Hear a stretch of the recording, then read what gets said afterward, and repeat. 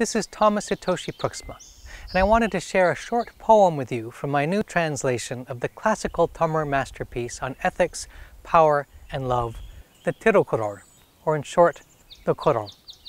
This verse comes from chapter 9 on hospitality and has to do with what it means to have a home in the first place.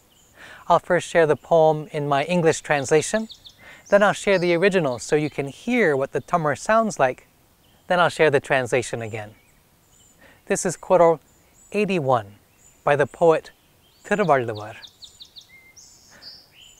The life of cherishing and being at home, for cherishing guests with generosity. Irundombi ilvarvadellam, virundombi velanmai seidar puratte.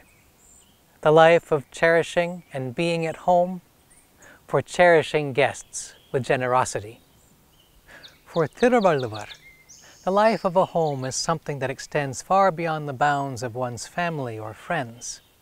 A home that flourishes is a home that helps even unexpected guests to flourish.